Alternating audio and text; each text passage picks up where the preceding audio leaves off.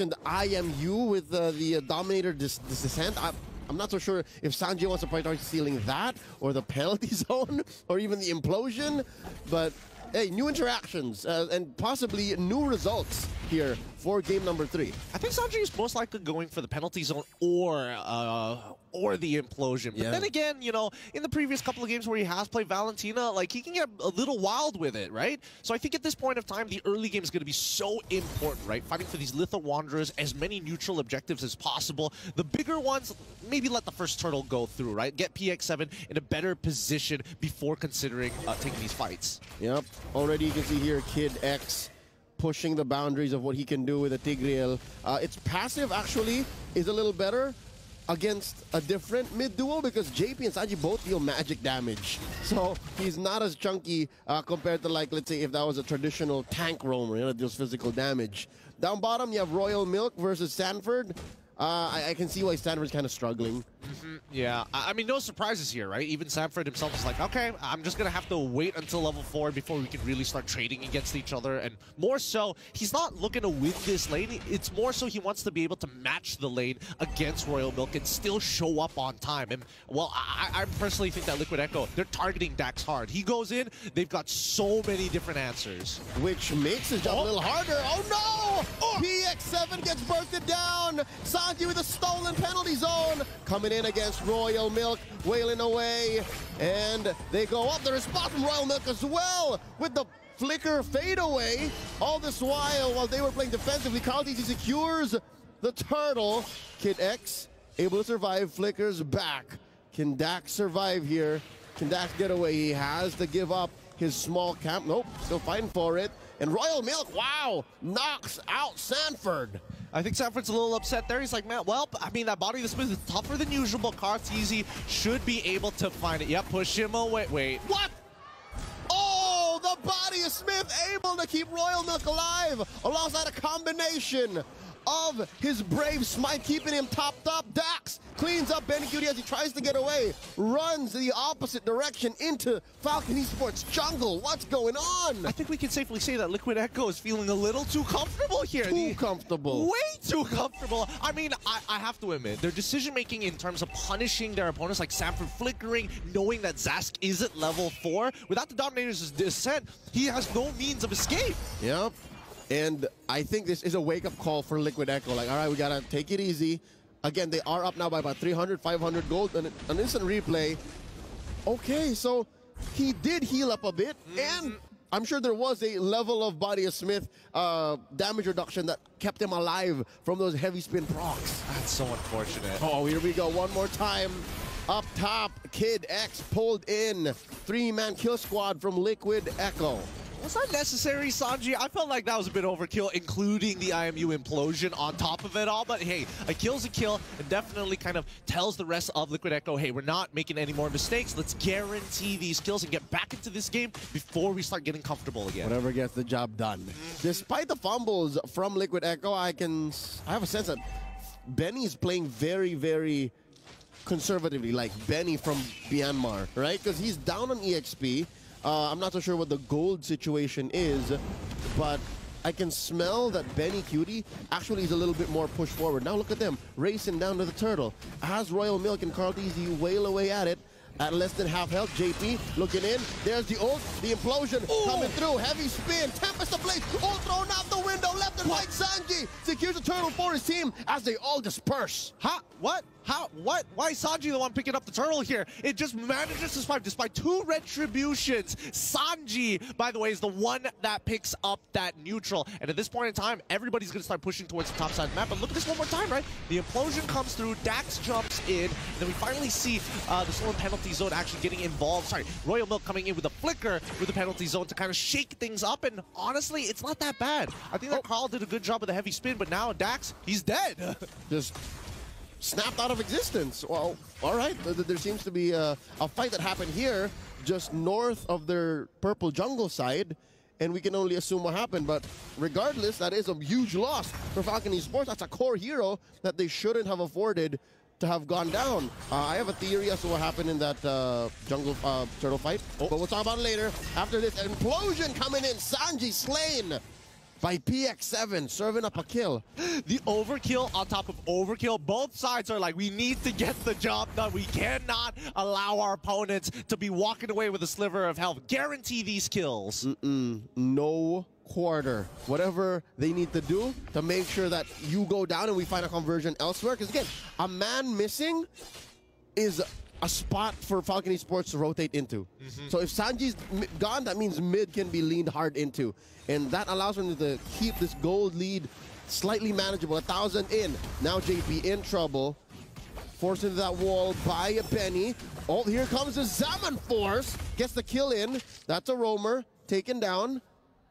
But I think, yeah, JP will be back for the turtle, man. Yeah, he's going to be back for the turtle, and at the same time, we are seeing Sanford actually proxying the wave onto Royal Milk, right? So he's going to be on that turtle first. They can sit on top of it, and we'll see what Liquid Echo decides to do. For the first time, we are seeing that Falcon Esports up by 2 kills, 5-3. But let's bring it back a little bit, right? Because this purple buff is such a big objective for Falcon Esports that Liquid Echo consistently apply pressure. It's not just an objective, man. It's a necessity. It's like a mini lord.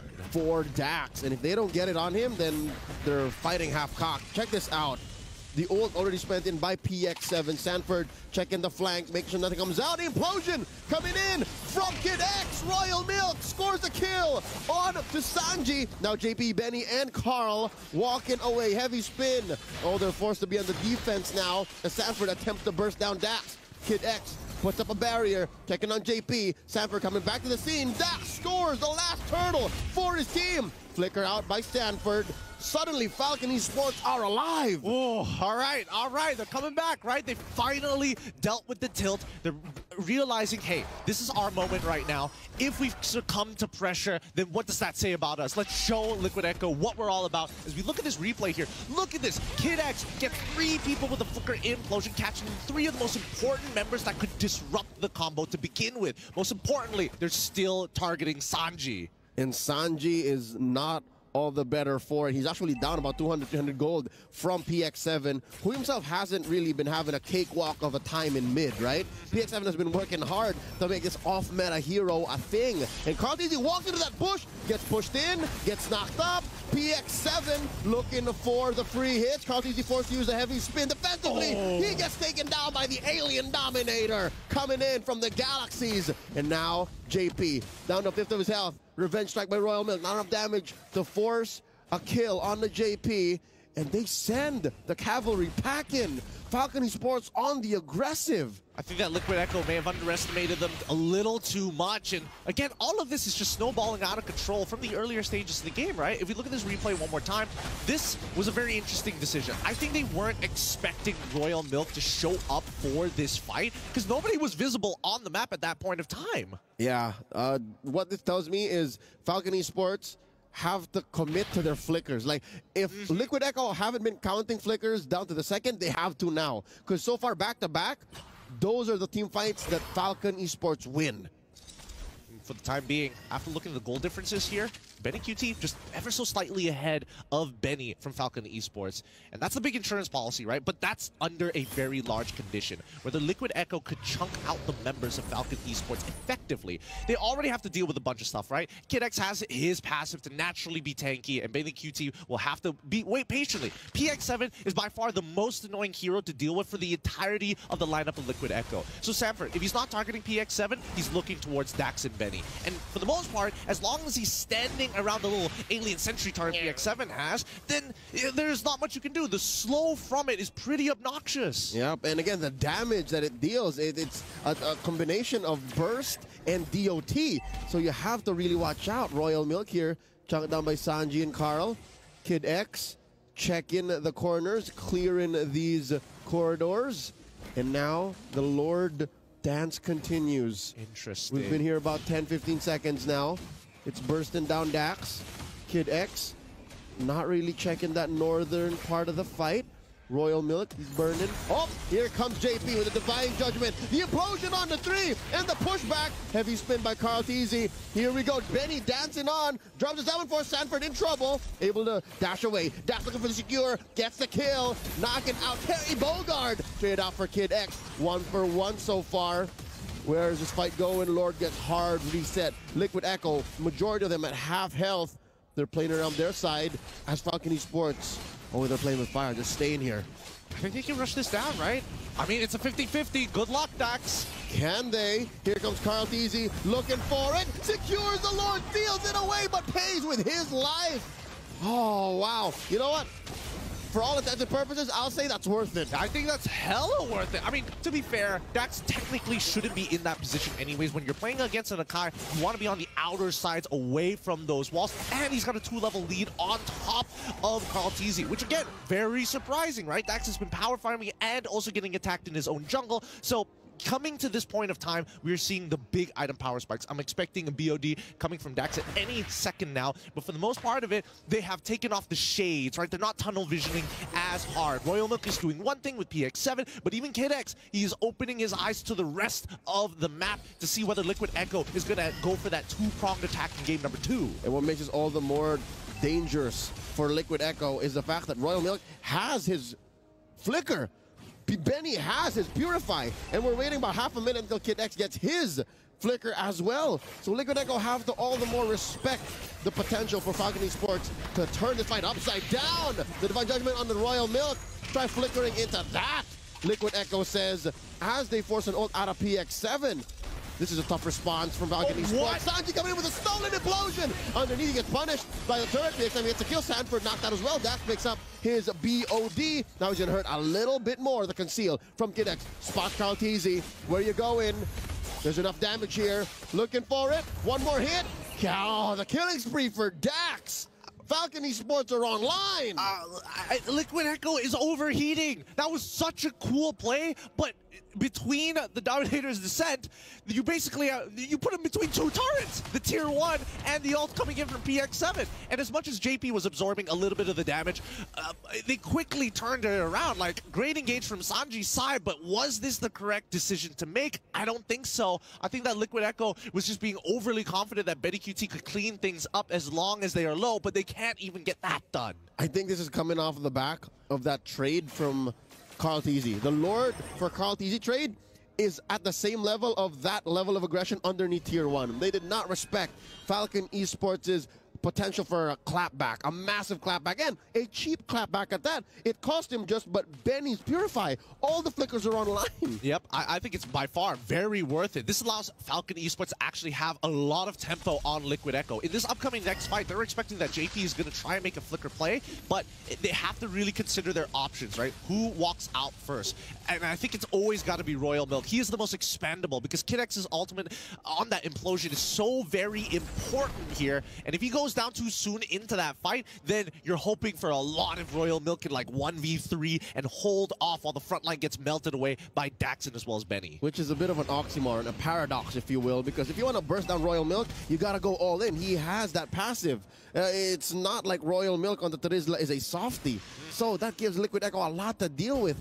For the first time in this best of 5, they're down on kills, down on objectives, down on economy. So this Lord, I'm guessing Carl Teasy can't just willingly throw his body at it again. Not the way that the past Lord has gone, the past couple of Lords have gone. Well, I hope Dax has learned his lesson here, right? Don't stand too close to the wall. Especially don't be inside of the pit. I think even from the previous match, the traditional Akai versus Frederick matchup, that's the one thing you have to worry about. Now, ooh, okay, Bloodwings coming in from Benny. That's going to keep him alive for this upcoming fight.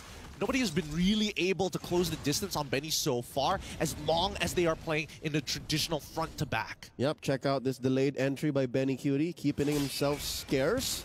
I don't think Falcon Esports know that he's there. Here's the dance, a slight pull. Lord here at a third of its health. Royal Milk down to half. Oh no, are we approaching the point of no return? We might even get a full-on reset here. That's it. I mean, this does favor Liquid Echo. This allows for them to reset their positioning and allows for them to do a little bit of wave management, given that Falcon Esports pushed in mid, get a chunk of that mid tier 2. Rather interesting. It looks like Falcon Esports now kind of probing at Liquid Echo. Is like, come on. Come on, Royal Milk is like, he's half HP. He's walking up even further. He's taking the true damage from Lord as well. Yeah. That's what you want, right? So just jump on in. And even then, FCon, they are smart. Dax, now with that purple buff, makes all the difference in this fight. They can deal with this and juggle it for as long as they want, and they might even get a split push in while they're at it. Yep, their waves are a little stronger, better position this time around. Whoa. And we see here Sanford cleaning up. Kid X spot in the back line. Here comes the Lord, secured by Kaltizi. Penalty zone by Royal Milk, unable to punish. Kaltizi as he exits with a heavy spin, gets caught up by the implosion. A Tempest of Blades in as well. A lot of ults thrown in to punish Kaltizi. And now the ult from PX7 moving through. Benny Cutie, check out this angle. Coming in, jumping from the south. Ooh. Collapsing, intercepting. Benny with his Zaman Force, displaced. Liquid Echo don't want to dance here, don't want to fight here. As JP and Sanji fight him through. JP gets his immortality popped in. And he's going to go down here unless they keep going. The shutdown by Benny Cutie. But he gets taken down in trade, right? They both go down with the Luminous Lord starting to walk on out of here. Falcon Esports, they don't want to start losing turrets for free at this point of time, but they need to start clapping back. Let Dax do his own thing. The rest of us, we got to take this tier 2. We've got some housekeeping. That's a super expensive comeback from Liquid Echo. Sure, they scored the Lord. Sure, they got a couple kills on the way out, but they paid the price, man. Look, the map became blue because of what they just did, or because of what Falcon Esports did to respond to their short-term comeback. I think they understand that if they let that Lord start to push out the way that it did and Falcon Esports start walking up, they're going to be able to start stealing away the economy here, right? They can start stealing jungle camps, for an example. And I think that Liquid Echo wants to minimize that damage by trading proactively against Falcon Esports to keep them on their toes. But let's look at the gold distributions here, because overall, we are seeing that both gold laners are basically getting to their full build. I think at this point, 45 to 50,000. Okay, so that means Benny has extra surplus money for item swapping. Benny doesn't have that benefit just yet. But I don't think Benny Cutie needs it. Looking at the way he's built right now, he just needs a better entry into a fight. Earlier on, he went in where Falcon Esports were clumped up, only half of them at half health. So he's not making the most of the Sky Piercer, not making the most of the Blade of Despair. And I don't know where Liquid Echo can find that angle, because they have to set it up the hard way. Kaltizi is putting the objectives on his back. Like, he's throwing his life and body at these things and is willing to die. So that's one member of yours. There's no other appeal. There's no other real way to fight front to back against Falcon Esports, who can basically draw a straight line through you. Exactly. And I think that Kaltizi is going to be the big player here who needs to kind of disrupt that positioning, right? But what's the most ideal? You're going to have Royal Milk kind of isolated by himself, maybe even Kid X, right? But at the same time, I think the most opportune moment probably will be having a fight by the pit or in lane. Once you start getting to those choke points in the jungle, as much as Kaltizi is like, maybe I can get like a 3-man like lockdown, I think that is more beneficial for Falcon Esports now that you're in tight corners. Yeah, I'd reckon maybe fight where there's no objective. Fight when it's actually just heroes. Because the fact that Kaltizi has to think about his opponents and the major objective makes it a tougher call for Liquid Echo, because they also have to perfect the art of the turn. Now Kaltizi here, sandwiched by 3, PX7, Kid X, and Benny. I wonder if he knows he might just be baiting this out. Royal Mick responds. Look at the back line. Royal Mick catches 3. JP taken down. PX7 secures the kill. In comes Dax with the delayed response. The implosion giving Benny Cutie a kill. On to Benny, and Kaltizi now down 3 for none so far. Falcon Esports are soaring. I think they might be able to close out this game here. They got they've got 2 Ballista minions walking up to this crystal. Sanford, you got to do something. Oh no, that's it. Underneath the base, Zaman Force. Spell.